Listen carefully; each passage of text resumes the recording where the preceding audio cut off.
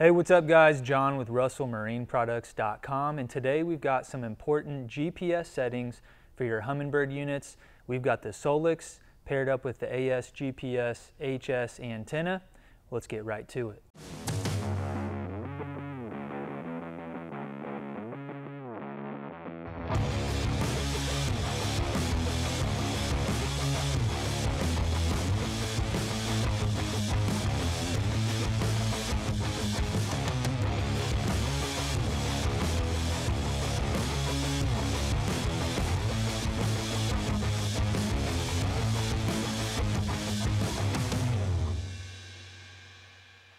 All right, so we've got two units rigged up here to simulate a network setup. So if you're running multiple units on your boat, then you're going to be able to follow along these settings here. And we've got the AS GPS HS. This is not only a GPS antenna, but also a heading sensor.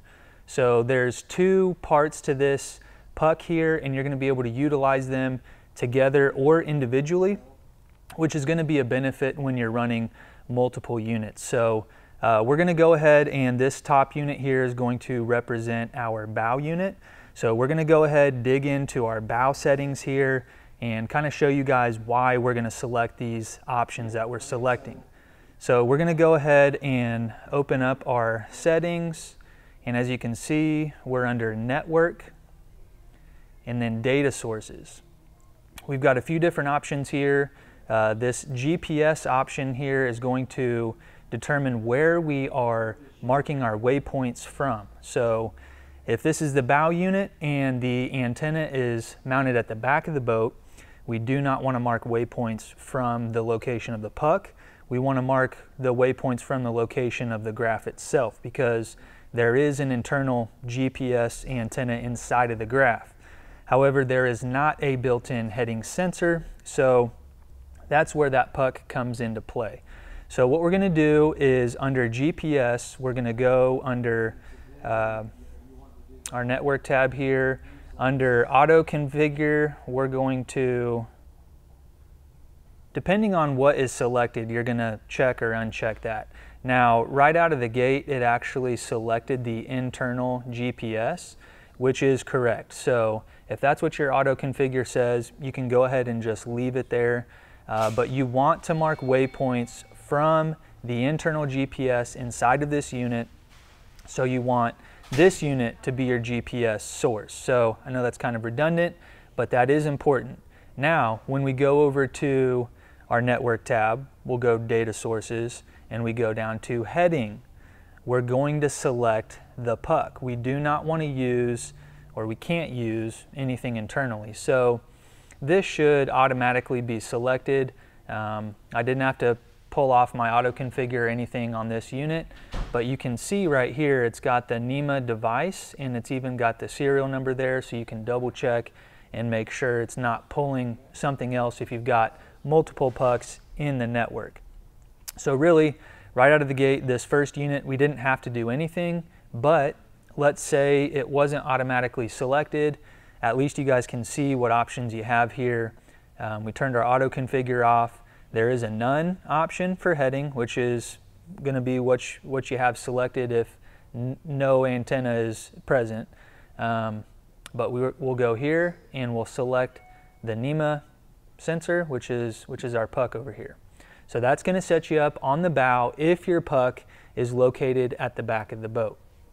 Now, basically these settings can be reversed depending on where your puck is at, but really what I want you guys to understand is you want to mark waypoints as closest to the transducer as you can. So on the bow, if your unit is fairly close to that trolling motor transducer, then that's going to be your best bet, especially if the puck is in the back of the boat. Now, when we move back to the console, we're going to want to mark our waypoints from as close to that transducer as we can get, and that's why we're mounting those pucks, back there at the back of the boat, back on the splash well area or on the back deck, something like that, depending on how your boat's set up.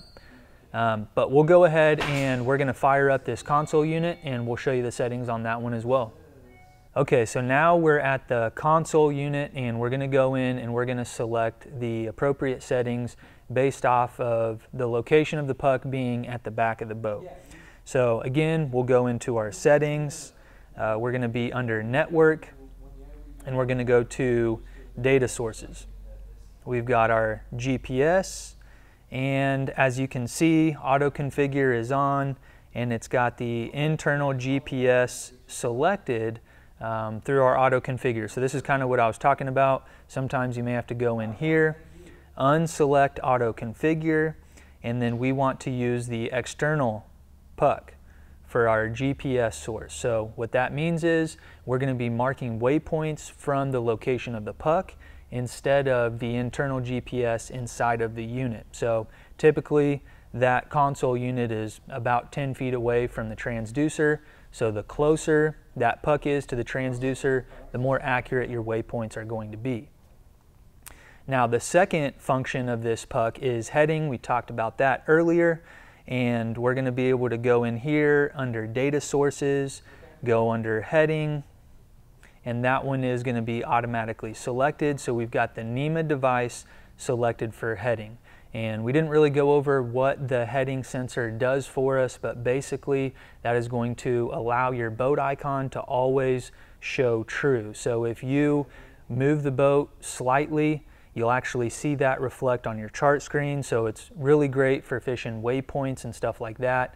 And it'll help you keep better orientation of where you're at on the lake. So the heading sensor part of this is important for both ends of the boat, but it's going to be even more important when you're at low speeds, such as the trolling motor. So that is the main reason why you may want to source the heading sensor part of this antenna up to the bow. So if you guys have a puck back here and you're only utilizing it at the console, you're missing out on some important features. You can use the steps in this video to help you be more efficient out there on the water. So hopefully this helped you guys out.